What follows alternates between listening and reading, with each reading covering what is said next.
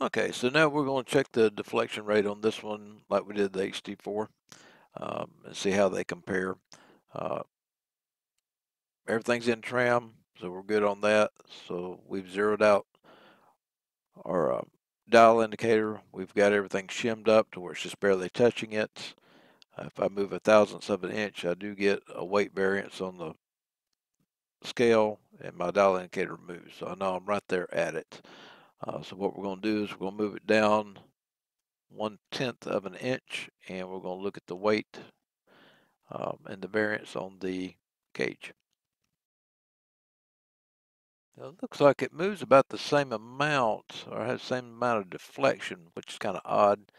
And the weight is also around the same, 7.5 pounds, which I don't understand unless the way I'm testing it's not valid between the setup and the gantries, because we know the HD5 gantry is a lot stiffer than the 4.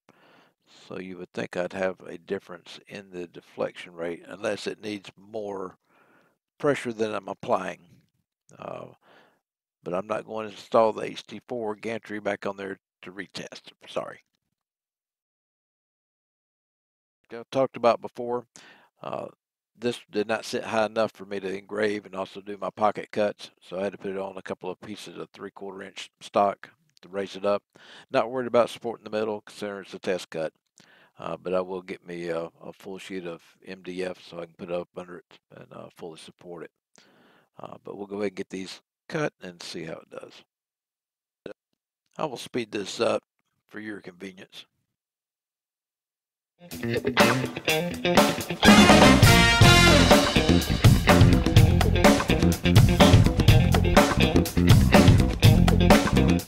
Now we can do the pocket cutting.